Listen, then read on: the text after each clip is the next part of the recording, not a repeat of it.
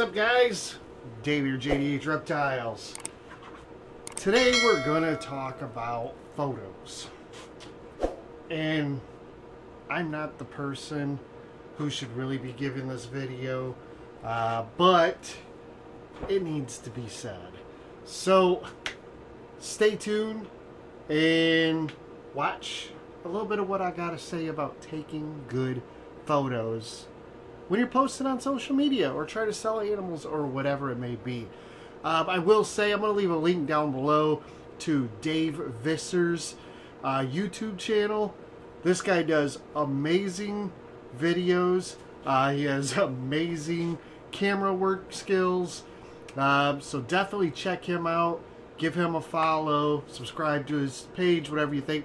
He also has ball python videos and rat videos, etc., etc. But the guy does some really sweet stuff with photography. But anyways, I see a lot of people posting animals for sale, posting animals on Morph Market, or just showing off their animal in general. We have a Facebook page. It's called The Python's Clutch. Please feel free to join that page. Typically every day I set up a daily gene. So like today I believe is pied. And you can post up your animals and show them off and whatnot. And not all photos have to be great. Again, I don't take amazing photos, but I take clear photos. I take really good photos. I feel I take very good photos for just what they are. We're just trying to get a photo of the animal. And I don't doctor any of my photos. I know some people do, and that's fine too. But I see so many people taking photos that just don't do the animal any justice. It doesn't do their setup any justice, etc. So I'm going to show you a couple things that I think will help you improve your photo game. Let's jump into it. Alright guys, so for today's video I'm going to use a couple animals to help show you what I'm saying. Now first of all, this is not a good setup. A lot of people have mentioned my cart before. It's not dirty, guys. It's stained. I mean, there's some dirt here. I did not wash it down, but for the majority, like this stuff is all just stains. So it's not going to come clean. I might be able to bleach it, but anyways, so here is our beautiful Orange Dream Lori. By the way, this girl is available if you're interested. Moving back to the video though, setting this animal here and taking a photo, not going to do anything, not going to do any justice, okay? So you have to think of the animal itself. Dark animal will probably look really good on a light background.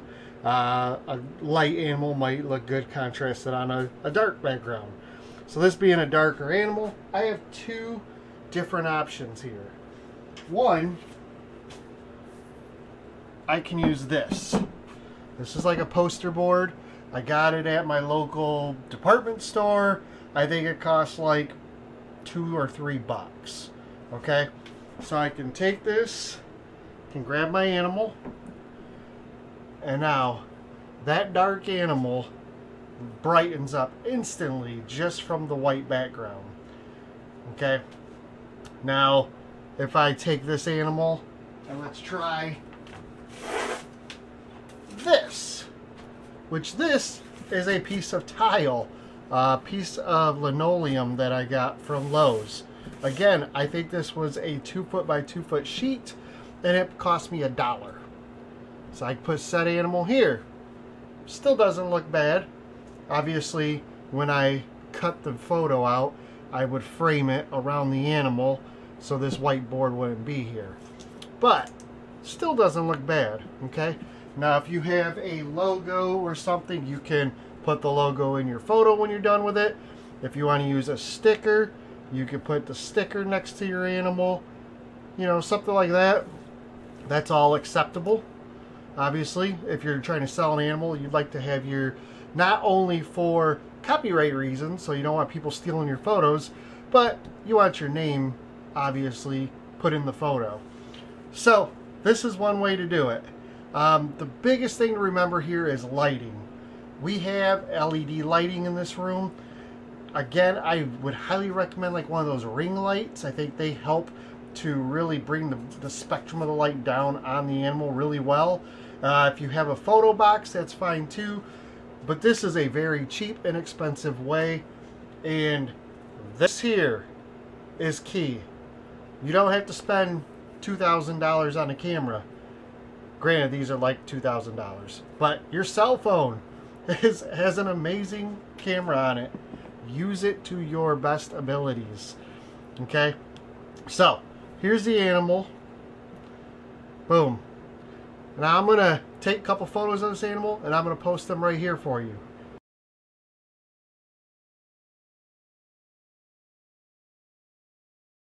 Alright guys, so now we're going to do the same thing with a nice bright animal like this dreamsicle. So as you can see on a white background, it's completely bled out. You could take the photo, you could enhance it, you could do all that stuff if you're good at doing that. Or this is where the dark stuff comes in. Now lighting is key here because as you can see, the animal is still pretty washed out. Not super washed out, but definitely washed out. So we're going to zoom in so we just get the darkness here. Now here's what I'm going to do. I'm going to take my light in my room and I'm going to tilt it away a little bit.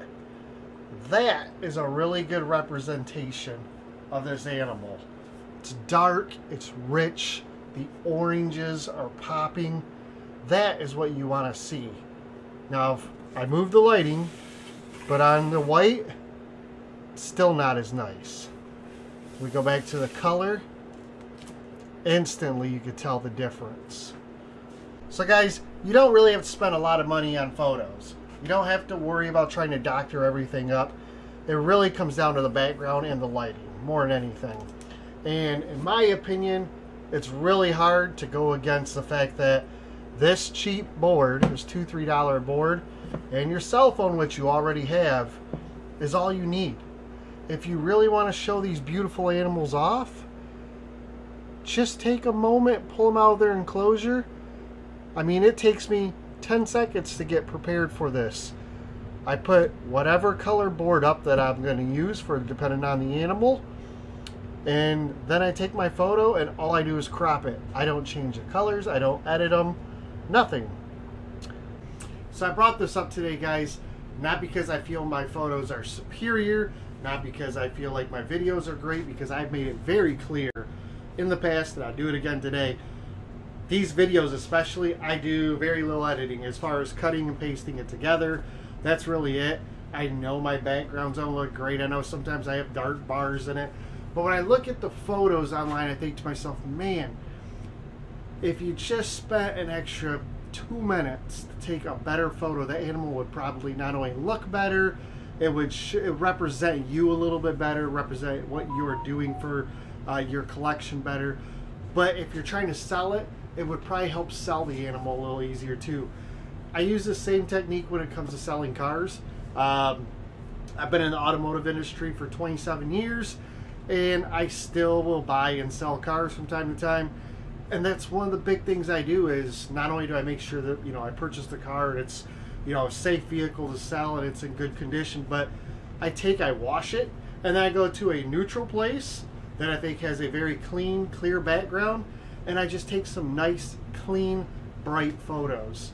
Make sure as though, I don't know how many times you go on Marketplace on Facebook and the photos are dark, you can't really see anything, or they're covered in snow, or they didn't wash them beforehand. Same thing with your animals. Take a couple minutes, make sure the animal isn't in shed, make sure the animal is in good shape, looks good, and then just put them on a background that works well with them. Take a moment, make sure your lighting's right. If not, you could buy a ring light for like 20 bucks now on Amazon. They're super cheap. And then you can drop that down on top of the animal, take a couple photos, and all you gotta do is crop them, and you're done. It's really that simple. They don't have to be super exuberant. But again, I'll have a link down below to our Facebook page. Go on there, join the page. You'll see the daily post. Just take a moment and look at some of the photos. You can tell who really wants to take the time to make their animals look good and who's just throwing up random images. And that's fine. You can continue to do that. But really, it says a lot not only about the hard work you put into your animals, into your craft here, but a little bit about yourself as well. So posting clean, clear pictures is very easy. You just have to want to do it. That's really it. But that's it. I'm not going to beat a dead horse. Hopefully you guys enjoyed the video. If you did, hit the like button. If you didn't, hell, hit the like button anyways to help me out. Or leave your comments down below. Again, I'm not a big photo editor. I'm not good at all that shit. But I get the general purpose. I think there's a lot of people out there that just don't, or they don't think it matters. Trust me, it does matter. And I think everybody else will tell you it matters. So, take care, guys. Subscribe to the channel if you haven't already. We're shooting for 4,000 this year, so let's try and make that happen. Hit the subscribe button. It's free for you. It helps me out. And we'll talk to you on the next video.